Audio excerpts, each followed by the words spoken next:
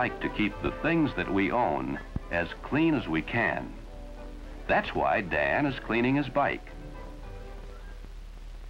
It looks much better now. But his hands don't. Now they need cleaning. Dan washes up because, for one thing, dirty hands don't look very good. Clean hands look much better. But these are different hands, a doctor's hands, and they're being washed for a more important reason than appearance. The soap and water are washing away microbes. Microbes are the tiny living things that are all around us. Harmful microbes are usually called germs. Because germs cause infections and make us ill, much attention is paid to cleanliness in a hospital.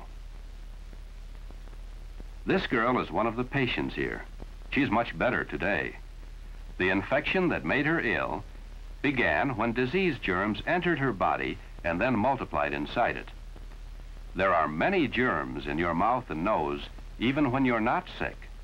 That's an important reason for covering your mouth when you cough or sneeze. In the hospital laboratory, let's see what some germs look like under a microscope. Another name for germs and other microbes is microorganisms. That is, tiny living bodies that can be seen only through a microscope. Now, as an experiment, let's take a sample of the germs that made this girl ill. We'll rub the cotton swab with the germs on this culture plate. It contains food for the germs. The plate is divided into two parts. We'll treat half of the plate with liquid soap. Like some of the soaps we use every day, it has germ-fighting chemicals called germicides in it. The other half of the plate is left untreated.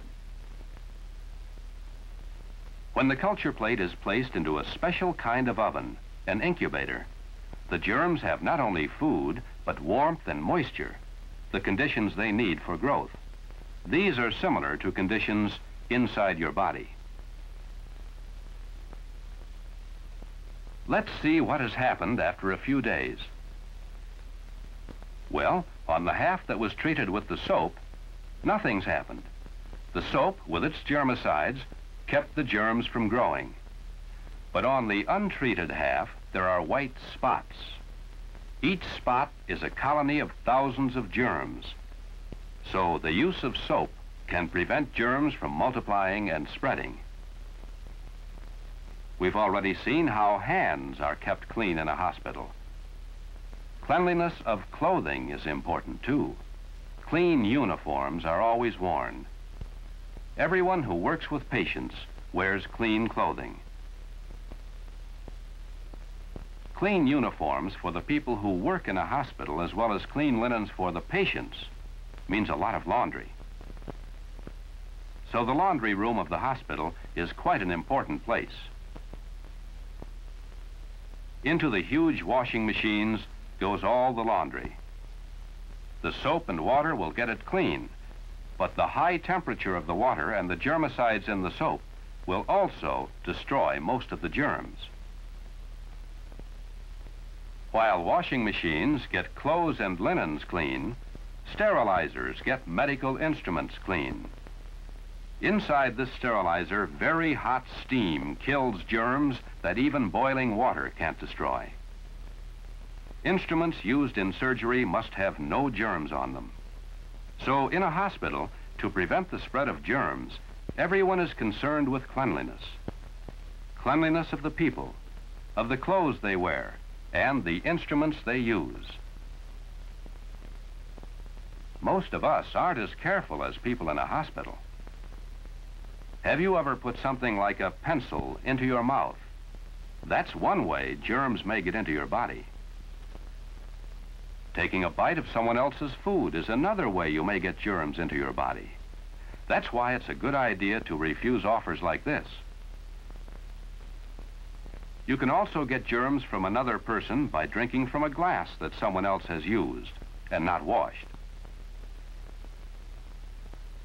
Food that has been handled with unclean hands, yours or someone else's, may have germs on it.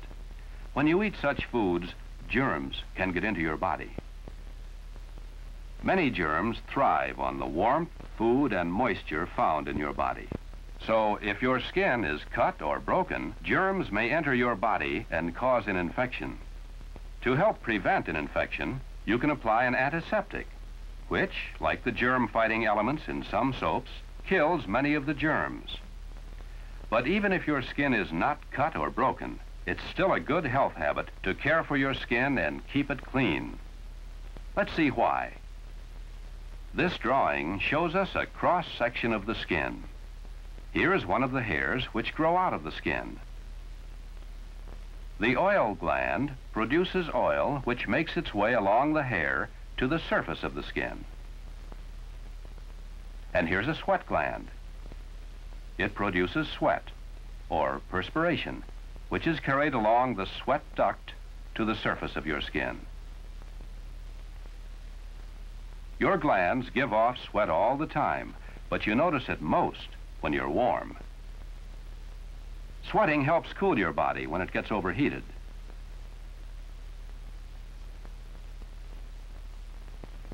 Sweat is water which contains waste materials from your body. When the water evaporates, the waste materials are left behind, along with oil, dirt, and germs. This mixture is everywhere on your skin, right down to your fingertips. Let's transfer a bit of this oily mixture to a glass slide. Now let's try to get the slide clean. Water alone hasn't done it. Water alone won't get your skin very clean either. What about soap and water?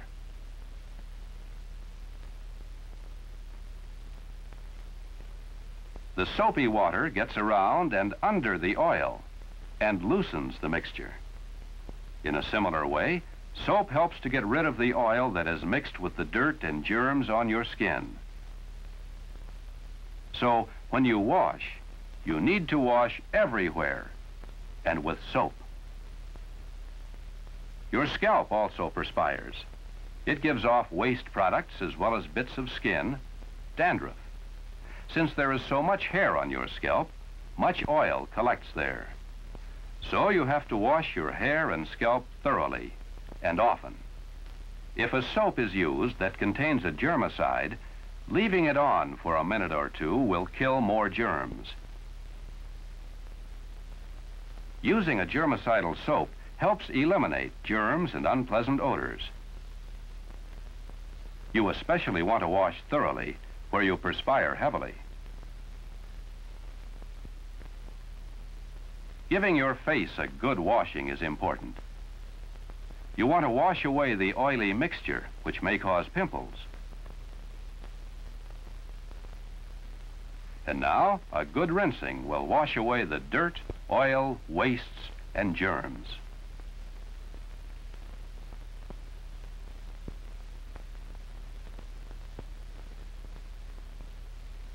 When you dry, it's especially important to dry between your toes.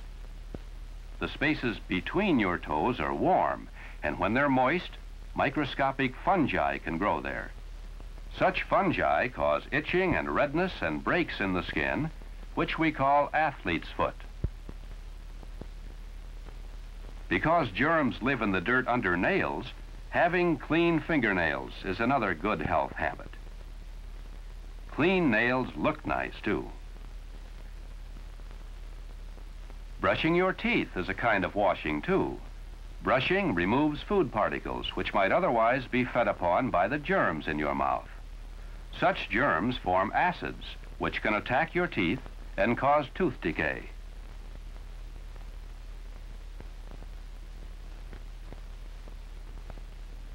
Dan's all dressed now.